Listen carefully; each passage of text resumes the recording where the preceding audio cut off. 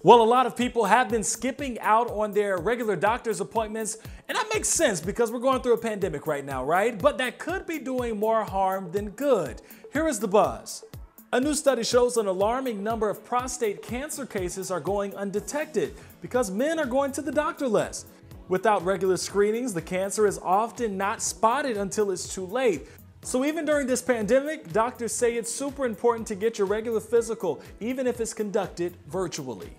And Lowe's announcing part of its new efforts to help relaunch the U.S. economy. The home improvement company says it will assist minority-owned businesses with $25 million in grants. The funds will help small businesses, especially home improvement professionals, in need of masks, PPEs, and other supplies to operate safely. The company has already provided $340 million to relief efforts. And turns out the quarantine 15, well, that's a real thing, as if we didn't already know that. The lockdown is leading to some weight gain as more people exercise less and consume more snacks and alcohol. But hey, there is still time to turn things around. A new survey says the average person has gained about 5 pounds so far. It's not too late, so that's some better news on this Friday.